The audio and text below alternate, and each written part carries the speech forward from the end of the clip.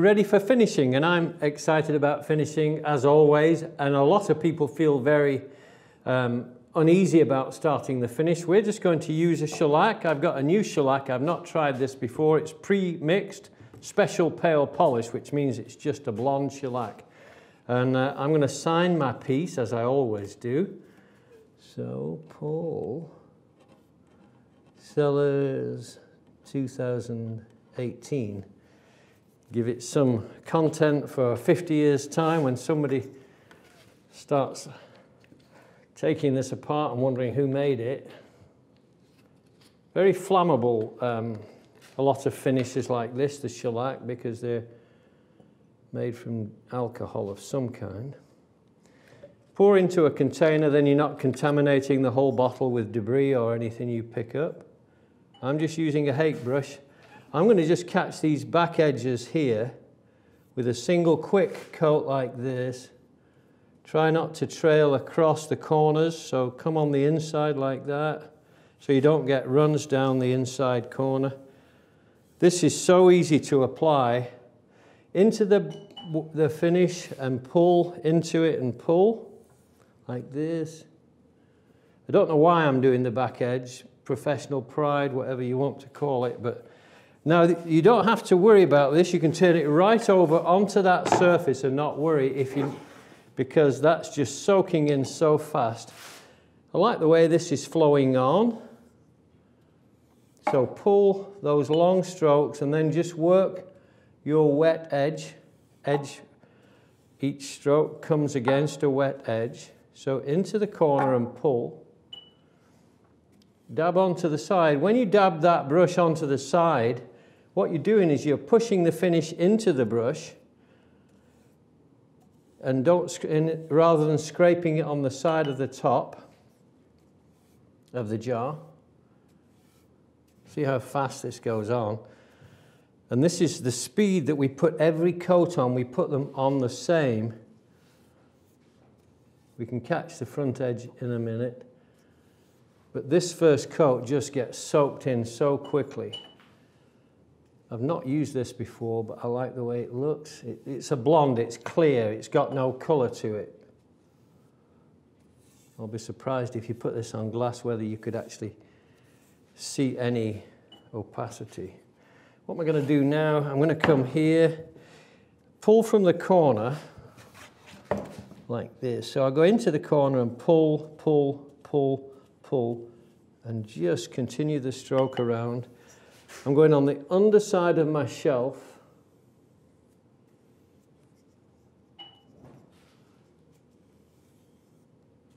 So this is coat number one. Coat number two will go on exactly the same way. Coat number three will go on the same way. And coat number four, if I need number four to fill up the surface, will go on the same way too.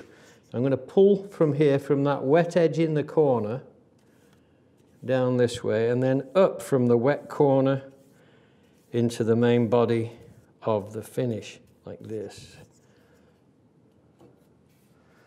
So it's very fast. I'm going to come along the front here, so wet edge to wet edge every time, and then continue that pull round the bend. So inside's done except this top face, so I'm coming up on this face here. So I don't mind even if I touch the finish with my hands for the moment. But by the time I've done this, probably the initial strokes that I did will be drying off, soaked in and evaporated. So this is a spirit varnish really, so it spirits off very quickly. Ventilate your workshop as you would anyway. Pull, pull, pull, pull. Nothing to it. This is really all there is to this finish. But you have to work quickly with it. You cannot hang about. Front edge here, straight down and straight up.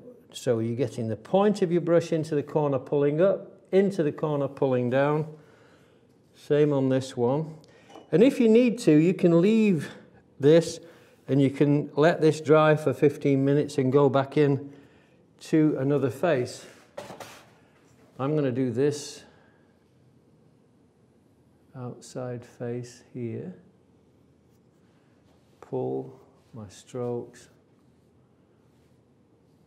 I've got the light reflecting and it's showing me any dry spots, so I can, if you see me going back and forth, it's because I see the reflection or lack of reflection. It's the contrast that I get from the light on the top of the surface.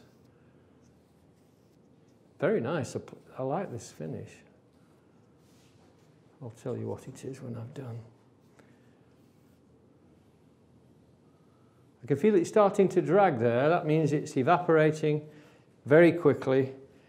I've done this. I've got the one other side and I've got the underside of here to do. So I'm going to stand this up on its end like this.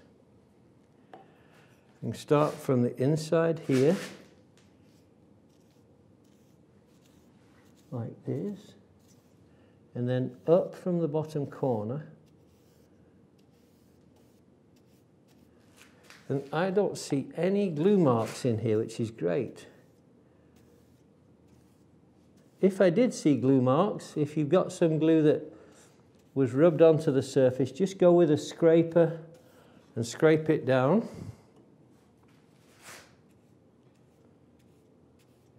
Now when you get to those next strokes, the next coats, 2 coats, then you don't want to handle it. You will not handle that,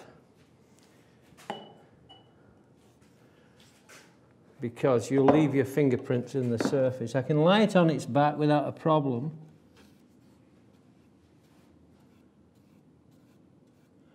This is a 1-inch hake brush, which is what watercolorists use for flooding large surfaces with colour.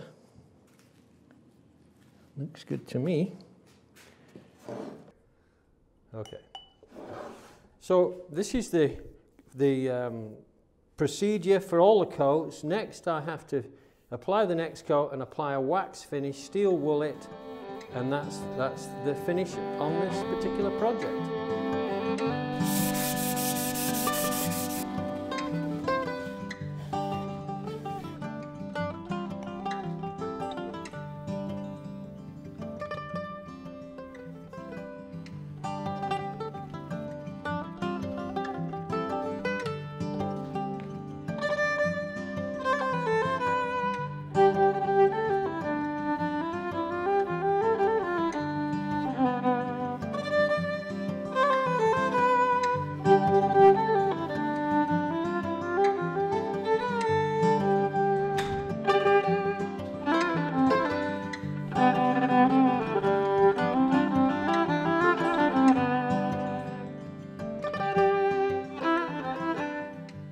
It would be interesting to see how many of you make this wall shelf.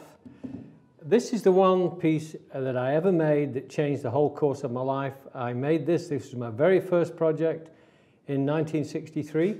And I used about 14 or 15 hand tools that I still use now. Those are the tools I basically rely on. So go ahead and make one. I'd like to see 100, maybe 1,000 of you make this project and see how much it means to you when you've finished it. Teach your kids, teach your grandkids. It's a great project for learning on.